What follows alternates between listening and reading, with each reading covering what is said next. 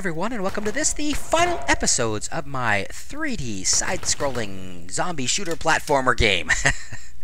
Anyway, guys, my name is Kasanis. As most of you know, this series was created for my real-life students to follow along. I am a professor at George Brown. I teach in game design at George Brown. That's a college here in Toronto where I live. And this series was created for my third-year students. They were taking two courses with me. They were taking a course in procedural animation, as well as a course in in-game special effects. And so I created this series really for them to kind of follow along and have additional teaching when I'm not around. If they had some questions, then they could actually go back to these videos and review what I already taught them in class. These videos followed along with the same pattern and the same concepts I actually taught in the courses at George Brown. So that's what I decided. That's what I've done. That's why I created this series. Now, the students, they're done. The semester is done. It actually ended just this week, and my students have handed in their final games.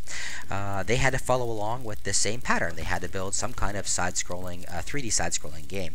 I didn't demand anything from them. They didn't have to make anything other than exactly those patterns. They had to have a, be able to jump and run and etc. and that kind of stuff. But I didn't demand any type of game from them. So we've got a real variety of games here. And that's what these last two videos are going to be about. What I've asked the students, I let them volunteer. I didn't demand of anybody to do this. But I asked my students if they would mind if I showed their stuff on YouTube. And several of them agreed. Not all of them, but some of them agreed. And I'm going to show these games to you as kind of an example of what you can do if you follow along with this series. That's all it's really here for, so that you guys can see what can be accomplished. These students do it, and they only one day a week. They only had me one day a week, either Mondays or Tuesdays.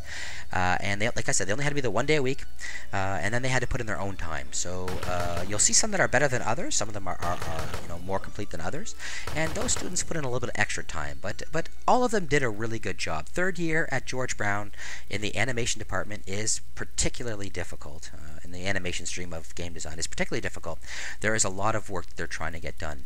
So guys, like I said, they volunteered to show this off, and I hope you enjoy it. I'm going to show this off in two different videos.